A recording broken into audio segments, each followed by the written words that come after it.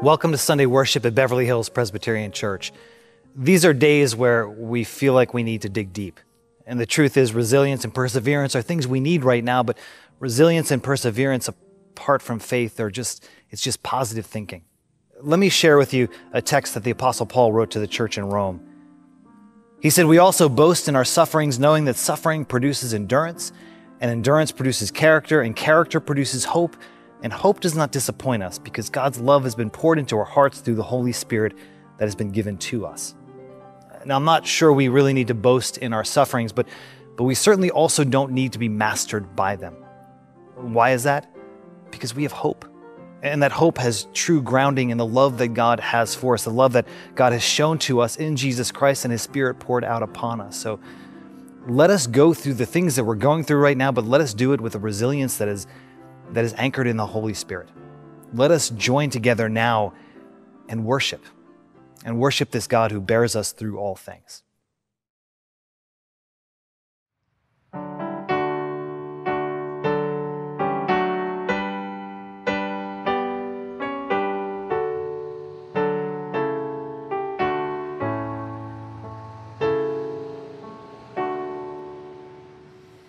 Just as I am without one plea, but that thy blood was shed for me, and that thou biddest me come to thee, O Lamb of God, I come. Just as I am, though tossed about with many a conflict, many a doubt, fightings and fears within, without, O Lamb of God, I come. Just as I am, thou wilt receive, wilt welcome, pardon, cleanse, relieve, because thy promise I believe. O Lamb of God, I come, I come. Just as I am, thy love unknown has broken every barrier down. Now to be thine, yea, thine alone.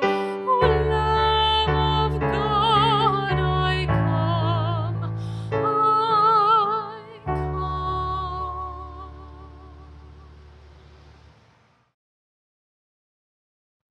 Let me share with you some announcements from the life of the church. First, let me begin by affirming to you that we will gather again to worship in this space. I know that the church is not the building, the church is the people of God, and yet the people of God are blessed to have a space to come together and worship. With that said, we need to be patient. We need to trust that God is part of this time, even this time of separation, as we strengthen our faith. In the meantime, know that we are planning our next steps. Know that we are ready, and when we are ready and when we are clear to do so, we plan on gathering together, and the first steps will likely be some kind of a service outside on the patio. Know that whatever steps we take, we will also have an online component for anybody who would rather stay at home and worship, knowing that everything we do is going to be open to everybody, every part of this congregation. But please be in prayer. Please be in prayer for your church. Please be in prayer for your city, for your country, and for the world in this time.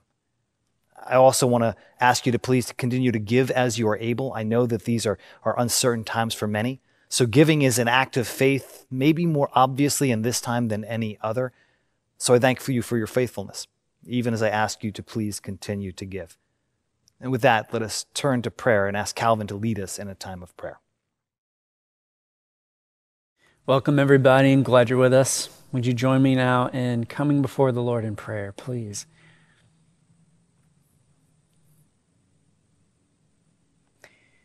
Father God, I ask for a blessing upon us today. God, I ask for the presence of the Holy Spirit, God, and the Spirit of Christ Jesus, our King, God, to be with us as we press into and ask ourselves the question of what is strength? What does it mean to be strong? God, as we are in a time of extreme tension, socially, God, politically, our country is in a state of division and derision, Lord.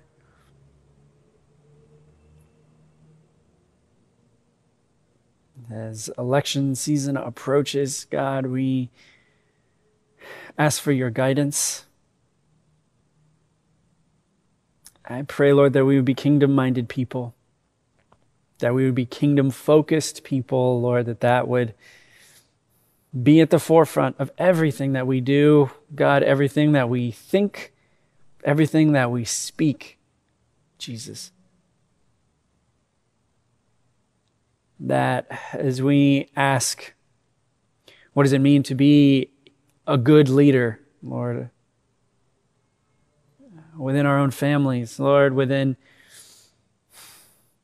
our communities, Lord, nationally, God, that we would remember the example set before us by Christ our King, who was definitively the most powerful being to have ever walked this earth. That at any point he could have called forth the fire from the heavens. He could have called forth legions of holy warriors from places unseen and unknown to us. He could have called forth any manner of destruction to exemplify his power and dominion over this world and universe. Yet he did none of those things. He wandered the earth as a preacher, a healer, with practically no money, practically homeless, unmarried. Yet he could calm storms with a single word. He could bring to life people from the dead. Yet he chose to live as a humble man, humbling himself to the point of death. God, may we be so bold as to emulate Christ in any of these things, while being struck with the truth that he lived that perfect, most pleasing life to you for our sake, so that we do not have to, but that in that grace we get to aspire towards living that life with him, in him, with you, in you. Lord, help us to be strong in prayer, Lord. That we are strong because we are coming before you at all times, with all things, to the one who is most powerful, Lord. May we be bold in continuing to intercede and pray for our country, for equality among men and women, for justice, for this virus to stop spreading, for there to be a cure, for there to be healing for those who are sick, for there to be provision for those who are in need and wanting, Lord. Let us be bold in praying for these things, knowing that you will work through them. Lord, and let us be bold to pray in the way that your Son taught us to, which is to say, Our Father who art in heaven, hallowed be thy name. Thy kingdom come, thy will be done on earth as it is in heaven. Give us this day our daily bread, and forgive us our debts as we forgive our debtors. And lead us not into temptation, but deliver us from evil. For thine is the kingdom and the power and the glory forever. Amen.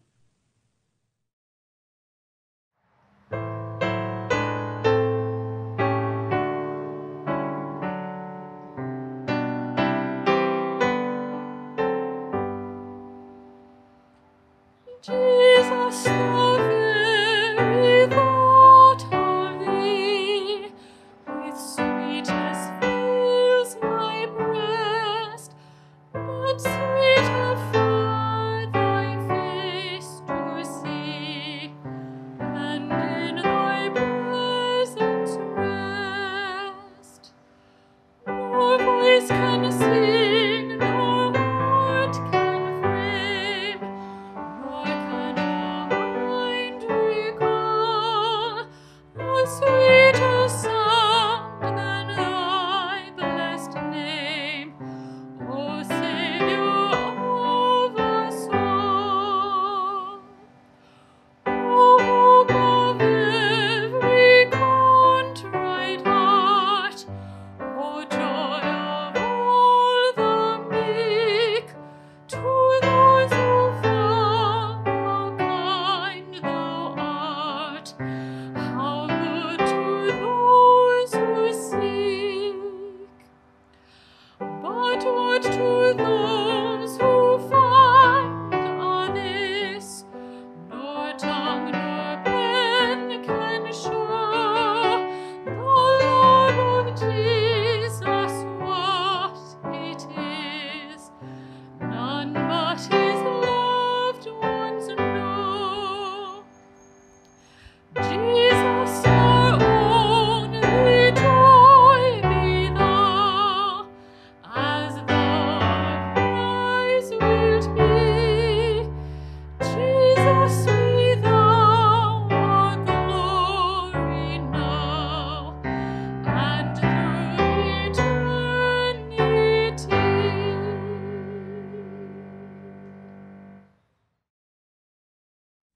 Will you please pray with me?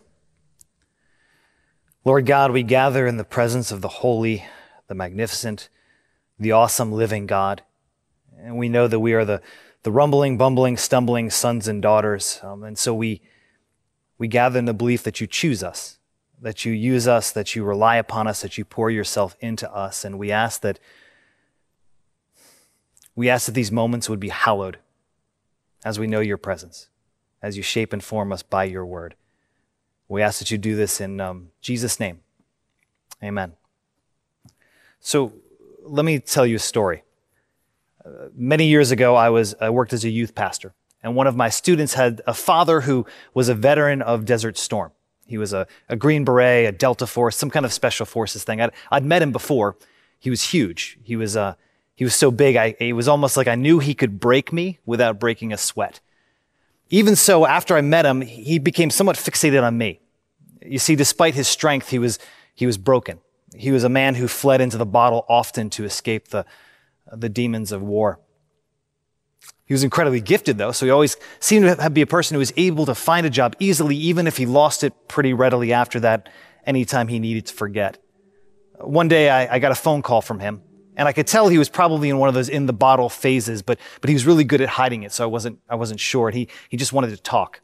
It took a while of chatting before he got to the thing that he really wanted to say to me, and he finally said to me, he said, "Pastor Andrew, do you really believe all of this God stuff, all of this Jesus stuff?" And before I even had a chance to answer, he kind of lit into me. He said, "Because here's the thing. This is what I think. I think that's just weak. I think that's just things that people like you need when things get too big or too scary or too frightening for you. You just need to believe that there's something out there that loves you, that can save you. And I think it's just plain weak." And I could hear the disdain in his voice, and several waves of emotion kind of passed over me that I had to kind of process before I answered. I wanted to answer and say, well, how's this whole not Jesus thing working out for you? But I quickly realized that this guy was trained to hunt down and kill people who were a lot harder to hunt down and kill than me. And so I thought making him angry is probably not the right thing to do. Then I wanted I wanted to defend it. I wanted to say Christianity makes sense, and I wanted to show all the reasons why it was the smart way to go. But instead what I did is I just kind of sat there. I sat there, and after a while I just said, I'm not sure that you're wrong. whenever I think of that story, two verses from the Apostle Paul kind of spring to my mind. Let me read them to you now. They come from Corinthians chapter 12, verses 9 through 10. Let me read them. Paul says this, he writes this, he says, "But he," meaning God, "said to me, my grace is sufficient for you, for power is made perfect in weakness. So I will boast all the more gladly of my weakness, so that the power of Christ might dwell in me. Therefore I am content with weakness, insults, hardship, persecutions, and calamities for the sake of Christ, for whenever I am weak, then I am strong."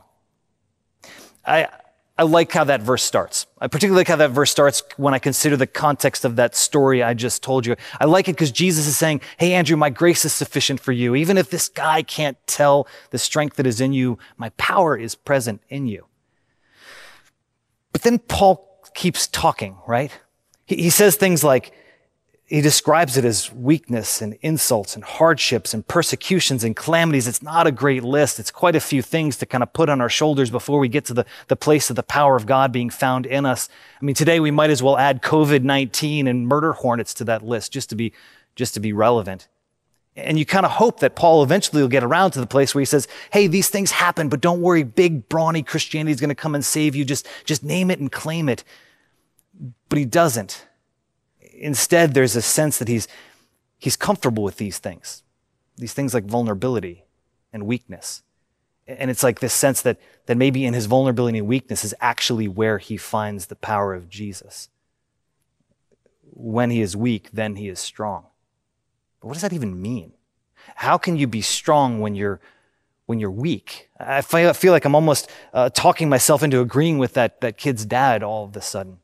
Let me share a story with you. Let me share a Jesus story with you, or maybe more properly, we should call it the story of two Jesuses. You see, at the end of Jesus' life, he was the epitome of vulnerable. He was, the Gospel of Matthew paints the picture really well. And it paints it in a way that we see two guys in contrast to Jesus to make Jesus' vulnerability that much more present. The first guy is this guy named Pilate. The second guy we'll get to later. But let me read to you from Matthew chapter 27. I'm going to start in verse 11. We're going to look at this Pilate guy in contrast to Jesus. It says, "Now Jesus stood before the governor, and the governor asked him, 'Are you the king of the Jews?' Jesus said, 'You say so.' But when he was accused by the chief priests and the elders, and he did not answer. Then Pilate said to him, 'Do you not hear how many accusations they make against you?' But he gave him no answer, not even to a single charge. So the governor was greatly amazed." You see, Jesus is at the end of the line here. All of the other religious leaders in Jerusalem are kind of tired of him, and so tired of him they kind of want him dead. He's a blasphemer as far as they're concerned. He's somebody who's talking about God in ways that they don't agree with, and they're just tired of him. But they don't have all the power. They have a lot of power, but not all the power. And so they have to take Jesus and take him to the person who has all the power. And Pilate is this guy who's the Roman governor over Jerusalem. He's the guy in charge. He didn't have all the power either, but he had the power to put Jesus to death if he wanted to. He could put him to death as a traitor to Rome. That was the charge against him. He was calling himself king of the Jews. Now, in our text, we get Pilate as most arrogantly powerful. You could tell he's kind of annoyed by the whole argument. This peasant preacher versus these religious leaders, he had other things to do. And so he turns to Jesus and he says, I mean, is what they saying about you, is it true? Are you really a king? And you get the sense that he looks Jesus up and down at this point, much like that military guy looked me up and down the first time he saw me, and he kind of thought, you don't look very kingly. You look more weak to me. And Jesus very enigmatically says to him, in a way, but probably not the way that you're thinking of. Now, this is when the religious leaders, they kind of jump in and they start to talk and to accuse him. And what's the word from 2 Corinthians? They insulted Jesus. And when listening, you almost get this sense that they're not trying to get Pilate to know the truth. They're trying to almost politically persuade Pilate to the answer they want him to find. And it's here that we realize that Pilate may be tough, but he doesn't have all of the power. And that's the problem with power, isn't it? Unless you have all of the power, it's still a game.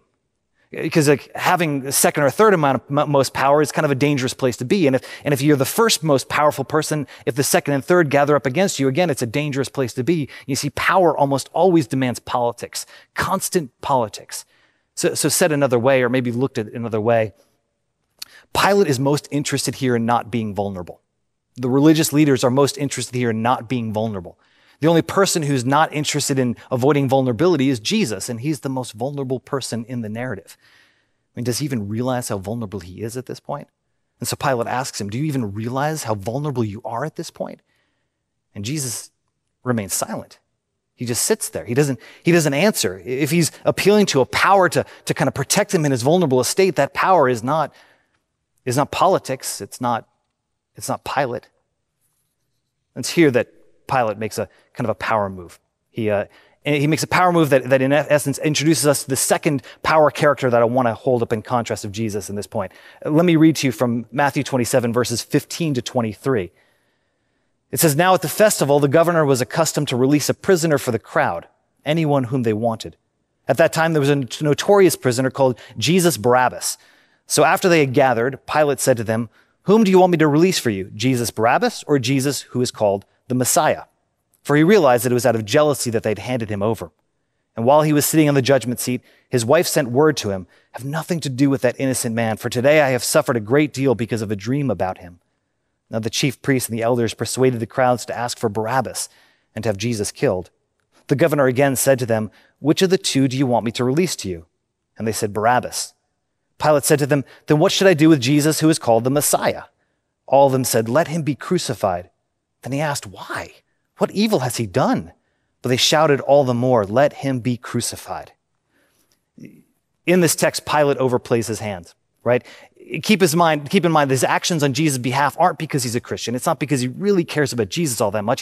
He's really just didn't want to get his political opponents to have an upper hand over him. And so what he did is he appeals to the crowd, hoping the crowd will agree with him and he'll win this political contest. And in doing so, he introduces us to the second person or passage, again, that a power person I want you to hold up in contrast to Jesus. Now, ironically, his name is Jesus too. And maybe even more ironically, his full name is Jesus Barabbas. In Hebrew, the word bar means son. The word Abba means father. So his real name is Jesus, son of the Father. And so here, Pilate presents these two Jesus, son of the fathers, and puts them in front of the crowd. And he says, "You decide what to do. Who should we kill? Who should we crucify? And who should we allow to live?" Now, even if their names are the same, these two Jesus are very different. Jesus Barabbas is somebody who is a known kind of criminal or revolutionary. Most likely he killed a Roman soldier to some degree, either in a crime or in an attempt to kind of throw the yoke of the Roman Empire off of the Jewish people. Jesus, the Messiah, was different. He's a preacher, and he preached peace. He said, "Pay your taxes." He said, "If they force you to walk a mile, go a second." He says, "Pray for your enemies." You see, one Jesus decided to respond to the world with power and with strength, even if he lost a few rounds. The other Jesus, he was vulnerable. Now, maybe it's not all that surprising to know that the crowd chose Barabbas instead of Jesus Christ.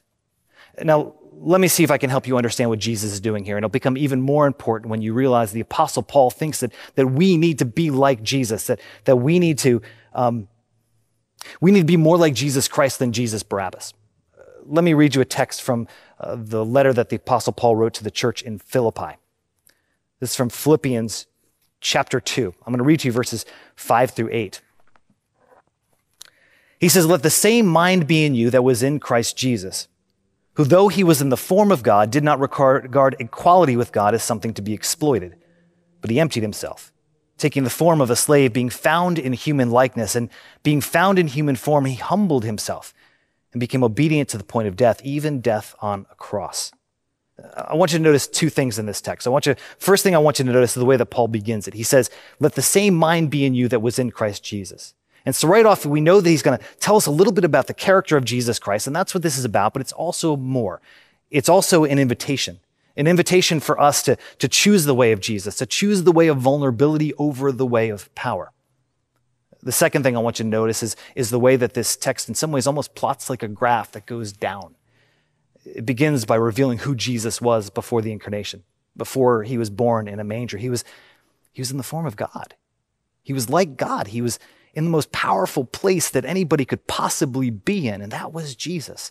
And even though that's who he was, he didn't think that politics or exploiting or grasping that power was the way he was supposed to go, and so instead he emptied himself. He humbled himself. He chose this trajectory of vulnerability. He begins at the highest place a person can possibly be, that Jesus could possibly be, and he moves into a place of becoming like a human, like a slave, into Matthew 27, where Barabbas and Pilate are kind of humiliating him, into this place of the cross and into the grave. Now, why? Why would Jesus do this? Why would Jesus choose this course of vulnerability? It doesn't say it in this text, but Scripture is pretty clear that there's roughly two reasons. I'm sure there's more, but two that I'll share with you right now. The first is he did it to save us. You see, he couldn't save us from heaven. He had to come and be like us. He had to come be like us so that he could take our sins upon himself. We call that substitutionary atonement. And in order to put himself in a position to do this, he had to become vulnerable to the point of death on the cross. Now, the second reason is the one I want us to kind of focus on today, because I think the implications for discipleship are powerful. You see, the second reason Jesus emptied himself is so that he could know us. He became like us so that he could understand us and we could understand him. He did it to connect with us. And that's also the reason that he went as low as he did, so that we would always know, no matter how far we fall, that Jesus empties himself further still. That he goes as far as death on a cross to let us know that he wants to connect with us. He wants to be with us. Let me see if I can illustrate that with a rather silly story. The other morning, I was praying. And I know that sounds good and Christian-y, but let me give you the context. I was praying, and it was a notable morning to pray because the day before I'd spent the afternoon ignoring God. You see, that's one of my temptations. And maybe because I work in the church, I don't know, but it's one of my temptations. When things get heavy or tiring or overbearing, I just want to check out and I want to ignore everything. And that includes ignoring God. And so that morning when I was praying, I was praying in a way to reconnect. Reconnecting, knowing that I was the one who had disconnected. I assume that I now understand what it's like for a dog who runs out of the house and rolls in the mud and then comes home with its tail between its legs. But I was praying. And as I was praying, I prayed in one of the ways I typically do. I have this habit of taking the spiritual, the fruit of the Spirit and kind of praying through them and kind of meditating and thinking on the character of God and asking God to form that character in me by bearing the fruit of the Spirit in me. And as I was kind of praying through the fruit of the Spirit and asking God to bless me, I had a moment where I thought, why would God do this for me? I mean, I had just spent the afternoon and the day before ignoring God. Why would he want to have anything to do with me? Much less, why would he want to bless me? And you know the answer to that question, right? It's Matthew 27. It's Philippians chapter 2. It's because Jesus made himself vulnerable. Jesus made himself vulnerable to the point of the cross and the grave and never once said, enough, you've pushed me too far. Hear that for yourself. Whatever you have done, wherever you have gone, Jesus does not say to you, enough, you have pushed me too far. Whatever you think disqualifies you, whatever you think you've done that displeases Jesus, meet him where he actually is. Meet him in his vulnerability. The good news is that's actually not where the Philippians text ends. Let me read to you the second half of this text, verses 9 through 11. There's a kind of an upward trajectory, so the graph goes back up. He says, therefore God also highly exalted him and gave him the name that is above every name, so that the name of Jesus every knee should bend in heaven and on earth and under the earth, and every tongue should confess that Jesus Christ is Lord, to the glory of God the Father. Do you hear that? You see, power is ultimately enacted on Jesus' behalf, and it's not the power of the crowd. It's not the power of Pilate. It's not even Jesus' own wit and sarcasm and ability to get out of a situation. No, it says that God exalted him. God raised Jesus from the dead. We know in Ephesians that God places him in the heavenlies. But this Philippians text, it doesn't talk about any of that. Instead, it focuses relationally. Jesus is raised so that he might stay in relationship, in power, but in relationship with everybody. Every knee will bow. Every tongue will confess. That's what this text in Philippians is kind of pointing to us. Power made perfect in weakness. So let me try to reiterate something I think is the point I want from this sermon more than anything. This vulnerability is It isn't just something that Jesus has done on our behalf. This vulnerability is something that Jesus invites us into. You see, this summer we've been talking about discipleship. We've been talking about some of the basics of being friends and followers of Jesus Christ. And one of the basics that we never really ever think of as being a basic is vulnerability. And we don't talk about it much because we Christians, we don't like vulnerability. We're like everyone else.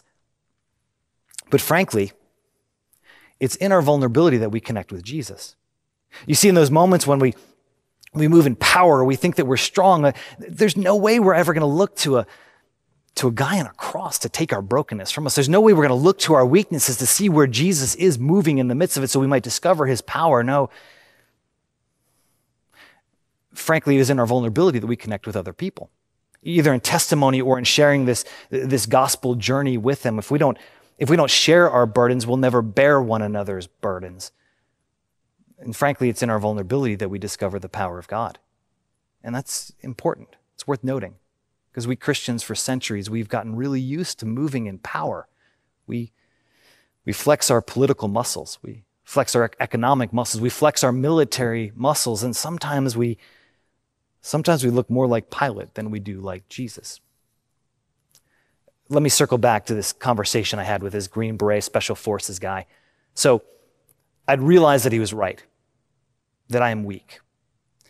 But I also realized that he was weak too, and that it was his reliance upon his strength that was keeping him from connecting with Jesus. That it was his reliance upon his strength that was keeping him from connecting with me as a friend on this path. And so I chose vulnerability. I said to him, "You're right. I'm weak. I don't think I can do this without Jesus. You see, there's too much in life, there's too much in death that is too much for me to handle. And if it weren't for Jesus, I'd be plowed under by the things that I see, by the things that I've seen, by the things that I've done, by the things that have been done to me. But it's because of Jesus that I'm not. Jesus that I know that I don't have to do it alone. It's because of Jesus that I know that he walks with me through difficult times. It's because of Jesus I know that I'm loved even when I'm not all that lovable. I am weak, but he is strong for me." And then I invited him into vulnerability with me, vulnerability with Christ. I said, "Well, how are you doing? How are you bearing the burdens that you're having to wrestle with?" And I honestly think it's that question that I want to end this sermon with. How are you doing? How are you bearing the burdens that you're forced to wrestle with? How are you coping with your vulnerability? It is precisely in our vulnerability that Jesus meets us. This is the not often talked about truth about discipleship. It is precisely in our vulnerability that we connect with other people on this gospel path. It is precisely in this vulnerability that we discover the power of God made perfect in us. Will you meet Jesus in your vulnerability today? Pray with me. Lord Jesus, truly it is in our brokenness that you are made known.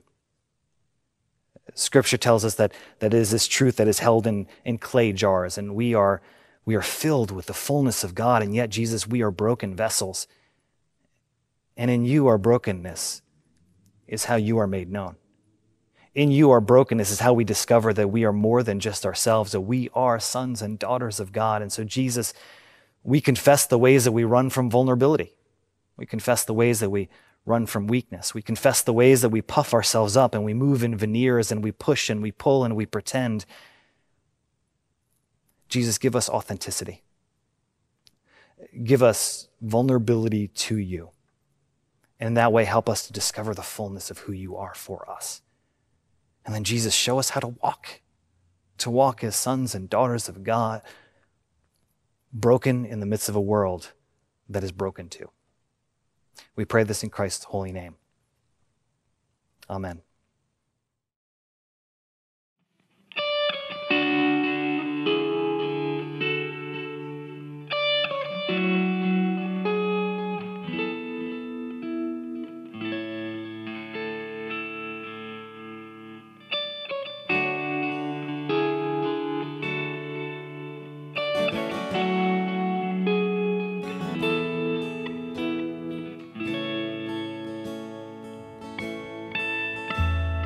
seated above, enthroned in the Father's love,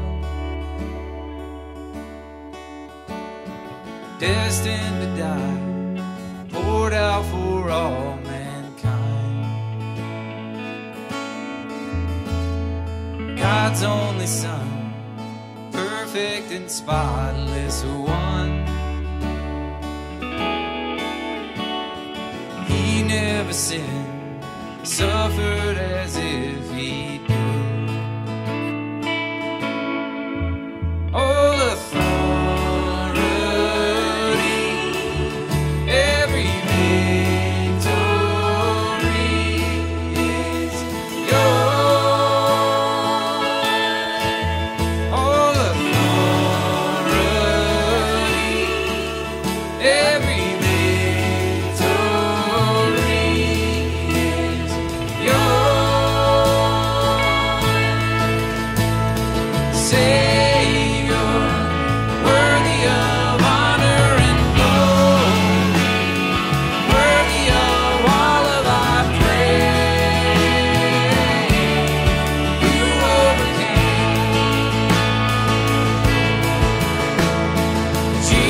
Jesus, awesome in power forever, awesome and great is your name. You overcame.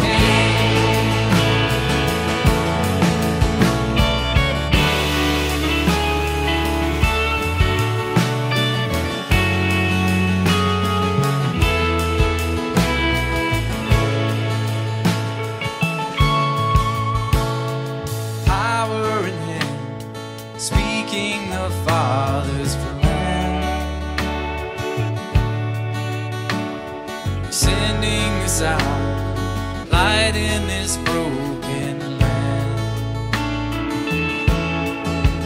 All authority, every victory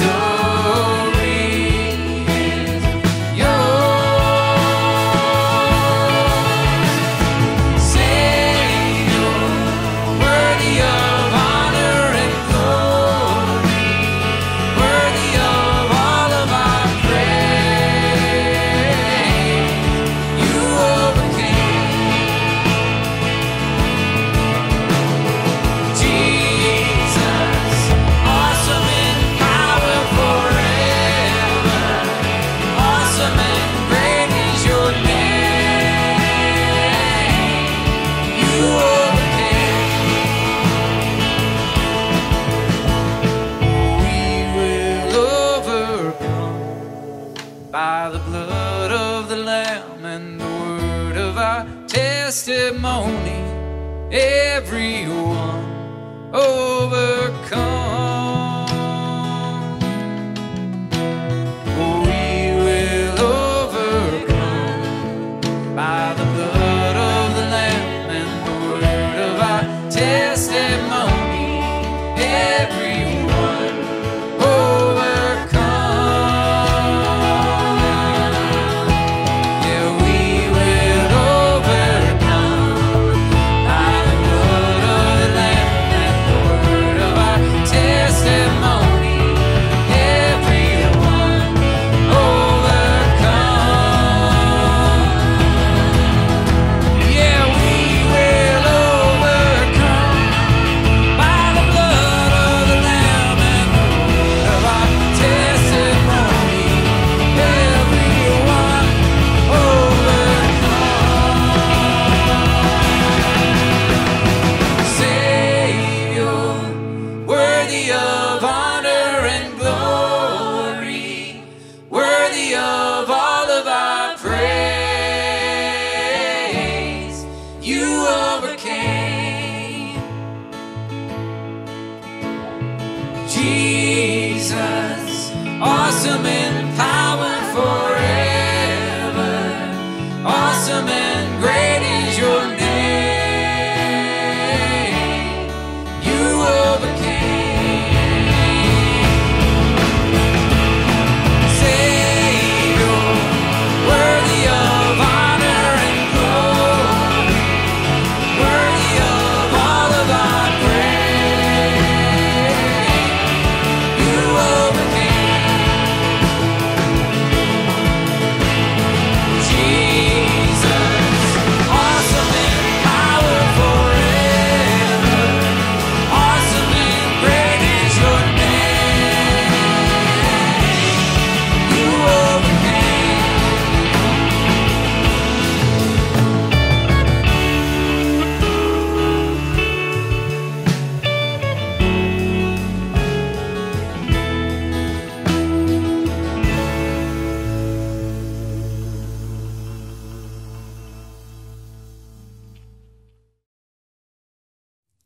Go in peace.